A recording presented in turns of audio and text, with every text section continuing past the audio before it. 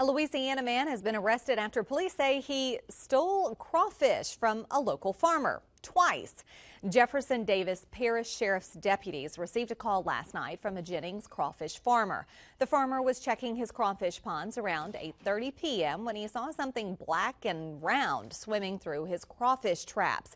Sheriff's deputies arrested James Darrel Dubroc. The 44-year-old was charged with trespassing and theft of crawfish.